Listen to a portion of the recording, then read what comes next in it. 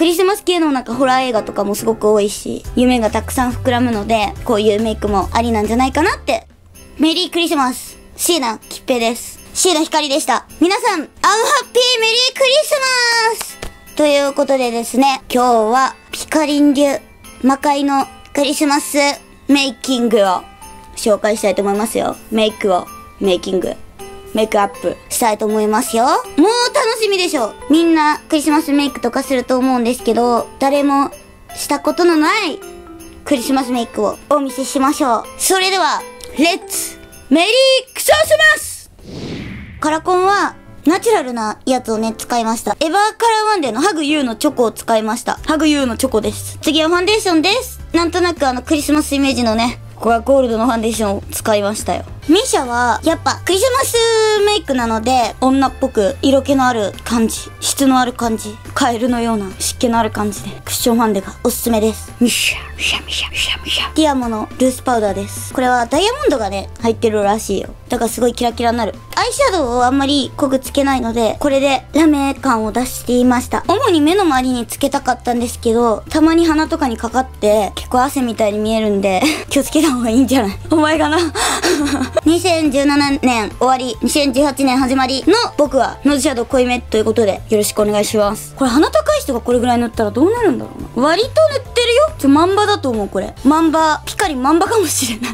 どこにでも売ってるありきたりな眉ペンです。髪が黒くても眉毛だけはこの色で描くと垢抜けて見えます。だから僕はいつもこの色で描いてます。ちょっと芋っぽくなるんで黒で描くと。眉毛は今回は割と薄めですね。次はアイシャドウです。キャンメイクです。これ最近見つけ物でいただいて使いました。このクリスマスっぽいね赤を使いましたよ。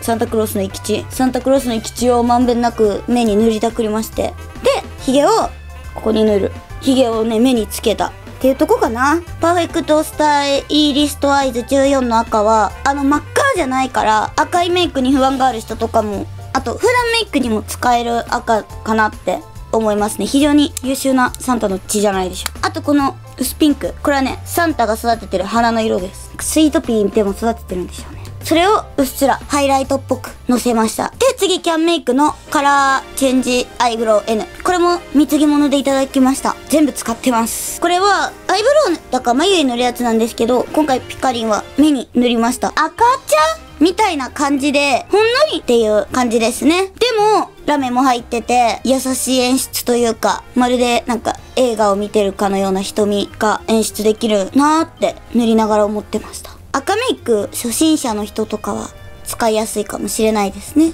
でんでんででん、スイーツベルベットスフレチーク。最近すごいピカリン気に入っているやつで、プチプラなんですよ。さらにお値段も。クリームチークなんだけど、こんにゃくみたいな感触なのよ。しかも冷たいなんか、だからスフレって書いてあるのかな。スフレに似てるよ。これスフレに似てるよ。確かに似てるよ。これおすすめです。次、アイライナーです。アイライナーは、やっぱね、最近アイライナーの重要さに気づいたんですけど、まつげが薄い諸君は、アイライナー塗った方がかなり化粧映えがすると思います。これは、ブラウンなんですけど、ブラウンでもね、粘膜を埋めるように塗ってあげると、化粧してるんだな。俺のために化粧してきてくれたんだな感が出ると思います。今回ブラウンにした理由は、カラコンがやっぱナチュラルだったのと、血をちょっと使ったりとかもしてたので、かつ、ハロウィンっぽくしたくなくて、女の子らしさもちょっと残したいなと思って、目元が黒だと強すぎると思ったので、茶色で優しめに引きましたね。かっつり引く感じではなく、あくまでも最低女の子ラインを描くぐらいの意味合いで描いてみました。これはいつも使ってます。もう血液こんな少なくなってしちゃったよ。誰かの血液を注入しないとな。これ岡田屋で、新宿の岡田屋で買いました。血のりをみんなこう可愛いサンタメイクをしている中、自分っぽさを出したいなという意味で血液を塗りました。あとなんかね、もうちょっと可愛くしたいよって人はハートとか血で描いたりしたら可愛いんじゃないですかね。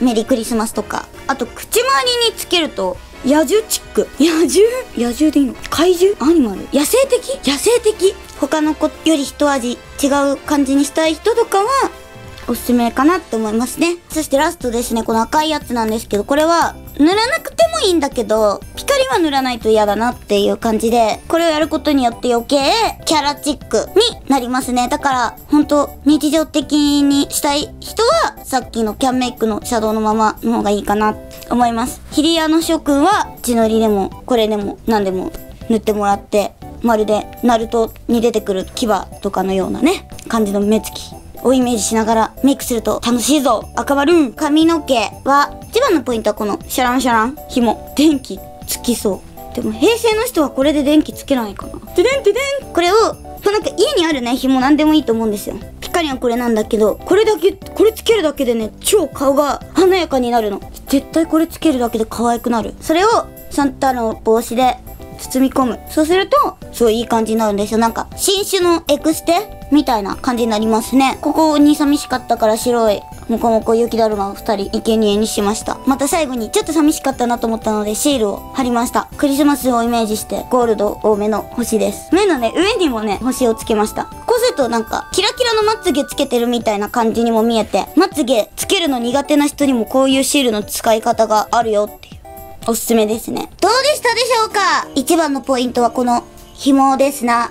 シャララララーン。揺れるっていいよね。つららとかさ、風鈴のれんなんか揺れてるってすごいいいと思うんだ。これいいアイテムだなって。いろいろ使っていきたいなってすごい思いましたね。サンタ系のクリスマス系のなんかホラー映画とかもすごく多いし、もしサンタさんじゃない人が来たらどうしようとかそういう怖いこともたくさん考えられてね、夢がたくさん膨らむので、こういうメイクもありなんじゃないかなって。かつ、その可愛さも残してハロウィンとは違うよっていう感じができたら最高だなって思いますね。